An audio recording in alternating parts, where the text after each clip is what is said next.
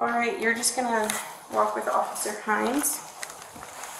Ruby Franke, the former YouTuber turned convicted felon, now serving prison time for abusing her children in the name of religion. Franke documented it all in a journal, and we have the disturbing details in her own words. Thanks for joining me for Crime Fix. I'm Angenette Levy. If you thought that the abuse that Ruby Franke's children suffered was bad, I can assure you it's much, much worse than anything that you imagined. Franke documented the abuse and justified it by claiming her children have Satan within them and that demons have visited them. The journal starts in May of 2023 with a note stating that Jodi Hildebrandt received a blessing from a temple president. What that blessing was and what it pertains to is somewhat unclear. In late June, Franke wrote that her son refused to do wall sits. He says he is done. The following day, Franke wrote that the boy is to stay outside, sleep outside, only to come in to use the bathroom and shower. After that, several pages are black. They're redacted, so there are pages and pages of information that we're not seeing. The journal picks up in July as Ruby Franke's journal details the horror that her 12-year-old son and 10-year-old daughter endured over the next 3 months. I won't be using their names as they are the victims of horrific abuse. Franke wrote about her son. Turns 12 tomorrow. I never envisioned him still being 12 and pooping and peeing himself. Satanic choices leads one to become destitute, even in the most affluential homes. Then the next day, on her son's birthday, Franke wrote about her daughter and son being in so much deviant behavior, they won't control their bodily functions. They're both furious. Their selfish, sinful lifestyle is being intervened upon. I told R he emulates a snake. He slithers and sneaks around looking for opportunities when no one is watching, and then he scurries. If he wants to emulate the Savior, then he needs to be 100% obedient. Ruby Franke then said that her son lies all the time. He's a compulsive liar. This entire experience is a shock to my system. She wrote that her son has a cold, dead heart, and he's always been able to get what he wants. On July 14th, Franke wrote that her daughter, quote, refuses to work, screams, has her hair shaved off. Franke repeatedly shaved her daughter's hair when she didn't comply with her demands throughout the summer. The girl was only 10. Can you imagine? You shave off your daughter's hair because she refused to work. And we don't know exactly what kind of work she was refusing to do, but we can only imagine given what we have learned about the abuse. This was just the beginning of the summer of hell for these kids. Franke said she told her son that he needed to divulge everything, that he needed to pray and to fast. He's workable and calm for a bit, and then angry and defiant the next. The only consistent thing about R is that he lies. That's what Franke wrote about her son. She followed up by writing that her son told her he would rather have a glass of water than have her as a mom. Ruby Franke then described July 11th of last year as a big day for evil. She sent her son to stand in the sun with a sun hat, but the boy's demons, she said, wanted to stand in the shade. So Franke said she got a cactus poker to push the boy into the sun. Later, she poured mop water on him to cool him off. The children were forced to fast, but really it sounded more like they were being starved. They were continually told that they were lying and that they needed to repent. For exactly what? No one really knows. If you can engage a weak-minded soul in a physical activity of obedience, you can begin to break the bond of Satan made with the weak. Ruby Franke wrote that Jodi Hildebrandt volunteered to help her with that. They planned to buy a ranch in Arizona where the children could do more hard work to rid themselves of Satan. At one point, Franke wrote, the kids need a good kick from a horse and a cactus to run into. There were times when Franke and Hildebrandt placed Franke's daughter in a closet and refused to give her water if she screamed. Quote, she screamed for another family, water, food, care, love. A manipulative ploy. You are loved. That's what Ruby Franke wrote about her 10-year-old daughter. The girl was also made to jump into a cactus. Franke said her daughter was actually cuddling with it, calling it inhuman. In late July, Franke wrote about her daughter. We put her in the closet to contemplate what to do. She screams much of the day. She doesn't get water if she screams. She refuses to eat. The next day, she wrote, Jodi wakes from a dream, God lets her know that we have done everything we can to get her attention. They also forced the children to pull weeds from a cemetery for hours at a time and to pick up glass. Frankie's 12-year-old son was forced to jump on a mini trampoline for long periods of time and to balance on one foot. On August 27th, toward the end of the children's torturous captivity, Ruby Franke wrote about her son. Spent the 22nd through the 25th peeing and pooping. He is out of control. He is defiant, abusive, mean, willing to try anything that would grab his attention. I whipped him with a belt yesterday. E2. Frankie then said her daughter peed all over Jodi's garage floor, screamed at her, and lied to her. She is out of control. How did you get the ropes on you? 3 days later, on August 30th, the children had reached their breaking point. The 12-year-old boy escaped from Hildebrandt's house and went to a neighbor for help.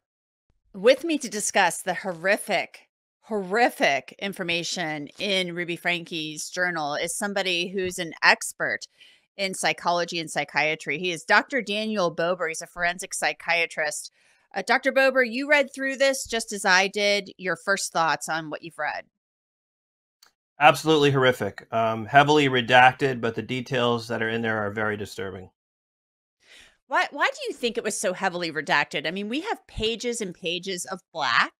I mean, we have black boxes, of course, but then we have pages full of black. Why would the law enforcement officials in the courts redact that information? Maybe too personal, too disturbing, as if the rest isn't disturbing. It's just, yeah, maybe there were things in there that they just felt were too intimate to share. It's very hard to know. I'm trying to imagine a world, I'm a mom.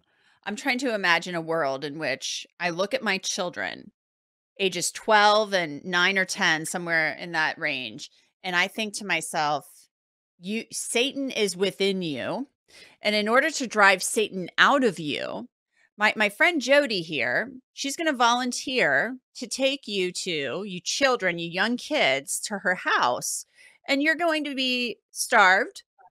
You're going to be forced to do physical labor, collecting weeds and glass and what have you from a cemetery for hours at a time, being poked with a cactus, held underwater, forced to stand out in the sun, because that is going to drive Satan out of you. Where is that coming from in Ruby Franke's mind? Well, ironically, it actually happens to be the parents who are often the perpetrators with these victims of abuse. 1 in 7 children in the last year were abused, about 600,000 last year. And we know that the parents are most likely going to be the perpetrators. But in this particular case, clearly there was something that was not right with this woman, whether she had her own abuse or her own mental illness. I've never obviously examined her, so I cannot say. But there are certainly people that have what we call an authoritarian form of discipline that's based on coercion, control, sort of breaking the will of the child. But this takes it to a new level. So clearly there is some form of mental illness going on with this woman. We obviously don't know what it is. We don't know her background, her trauma, maybe her own maltreatment. But clearly this is not just a normal form of parenting. This is going on with, or was going on, I should say, with the 12-year-old and the 10-year-old. I'm not going to use their names. They are victims of abuse. There were other children but it was these two children were singled out. We know there are older children and then children younger. Can you think in your mind as to why these two children were singled out for this abuse? I mean, Ruby Franke is telling herself in these writings that and I don't quite understand it, like why she thinks her children are so possessed. I have my own theories, but because of the redactions, I can't really get too deep into that. But she thinks they're being influenced by the devil. But why these two young kids, 12 and 10, why are they being singled out for this horrific abuse and maybe not the other kids? Well, the younger kids are the easiest targets. They're the most vulnerable. They're the ones that have the hardest time fighting back. But I think what this story tells us is something much larger in society, which is this whole concept of what I like to call the Facebook fallacy or the Instagram illusion, is that people watched this mother. She became an overnight sensation. At one point, she had over 2 million followers. But it just goes to show you that everything you see, everything you hear, you have to question. You have to be skeptical. You have to be cynical, because all these people that are posting this stuff on social media, we develop this opinion of them, but we know that with people, you only get two things: what they show you and what you want to see. So this is a perfect example of how an image can be manipulated in society to make people believe that people are a certain way when nothing could be further from the truth. And I don't, she did have a lot of followers, but I don't think anybody ever thought Ruby Franke was perfect because I mean, people were raising concerns about this for a long time, saying this woman, the way she's treating her kids on YouTube and on TikTok or what have you, is not right. But that pales into comparison, in what is written in these documents and what Ruby Franke documented. Why on earth would somebody, in your opinion, document all of this abuse? It almost makes me think like she thought she was doing the right thing, but I don't understand how someone in the name of God could think that they were doing the right thing by having their children do things like carry heavy boxes upstairs and stand out in the sun and as punishment, run up hills and, stay in a closet without food and call it fasting. I just don't get it. Yeah, well, maybe it was something that she was taking to a delusional extreme, which is why she made no attempt to conceal it and, in fact, document it. I think it's very important what you're saying. She didn't really try to hide it, and people had expressed concerns for a long time. We're not just talking about the people that were watching her YouTube, but the people that lived close by were telling police for years that there's something going on. So I wonder what the role of law enforcement is in all of this, because it feels like they kind of dropped the ball. They didn't respond to all these pleas for help. And this is not the only time that we know of that law enforcement kind of didn't really follow through on something. They obviously have a tough job, and they're overworked and they're underpaid and they're outgunned. But in this particular case, if calls were made to 911 and there was no follow through, I think this went on a lot longer than it needed to. Much longer. I mean, this begins in May of 2023. The kids escape the house in late August. This journal ends on August 27th. I mean, she details the whole summer. The whole summer is in this 60 pages of documents. And she talks about, these kids, being ungrateful. I mean, they're kids. I mean, they're like 12-year-old and 10-year-old kids. They're probably just doing things that children do. Right. Well, And they're being I'm also a child and adolescent psychiatrist, and I can tell you that I have this conversation with parents all the time. They say, "Well, how do I discipline my child?" It's the difference between taking away something they want and something that they need. If you're not letting them play with their toys, that's one thing. But if you're depriving them of a meal, of nutrition, that is abuse. Yeah, I've never heard of fasting for a child. Maybe if you're getting blood work done, but I mean, giving the child, just like lentils and Yeah, there's grilled really no cheese and things legitimate like medical that. reason for that. Right. Yeah, it's disgusting. There were some other things in here too. She's talking about this 12-year-old, how he's continuing to, he's defecating himself and wetting himself. There are some kids I know that take a really long time to to be able, like there's something going on with the brain. It's not communicating with the bladder. She's talking about him wetting himself and defecating himself a lot. There are some kids that just, especially boys, overnight, they just won't wake up to go to the bathroom and stuff like that. I don't know if that was part of this, but she's talking about how disgusting he is because he's defecating, he's pooping himself and peeing himself. I mean, it could be a reaction to the abuse he's enduring. Absolutely, absolutely. I could not have said it better myself. We know that kids very often are nonverbal and they can't talk about their feelings, so they will express their feelings as sometimes a change in bowel or bladder habits. That can be a sign of trauma. That can be a sign of abuse. So you're right on target. The world can be a really scary place, and people who might look like they're nice people living right next door to you, kind of like people in the Ruby Franke story, can actually turn out to be monsters. And you have to do everything you can do to keep yourself and your family safe. The website truthfinder.com is something that you can use to do just that. It's a website that allows you to search public records for any red flags, and it will help you get information about the people you encounter in your lives every day. Log into Truthfinder and search for a name. You'll get a person's address, past and current, any possible criminal records, results, and even traffic tickets. Maybe you want to search a neighbor, possibly a new friend, or someone who's going to babysit your kids. Maybe it's just someone you met at the gym or maybe out at a coffee shop who you struck up a conversation with. Truthfinder will even show you sex offender statuses for people living in your neighborhood. The cases we cover here make it very clear you cannot take too many steps to keep yourself and your kids safe. So if you'd like to check out Truthfinder, and I think you should, you can get 50% off of confidential background reports. Just log on to www.truthfinder.com/LCCrimeFix and start accessing information about almost anyone. There's also a humiliation aspect of this that I find so disturbing. The little girl, they're saying, basically, we're going to shave your head. Ruby keeps telling her, I'm going to shave your head. If you make any faces at me, I will shave your hair off. And she did that several times throughout these documents. And that, to me, it's like, you're a girl. And a lot of girls, not all, but a lot of girls have longer hair. And That's part of their identity. it's what makes us A who we girl. are.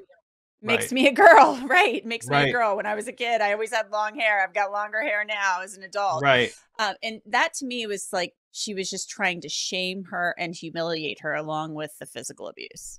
Absolutely. Another form of physical and emotional abuse, shaming them, depriving them of something that's part of their identity, humiliation, all part of the abuse. And I know I'm asking you to speculate here. What kind of mental illness could Ruby Franke suffer from?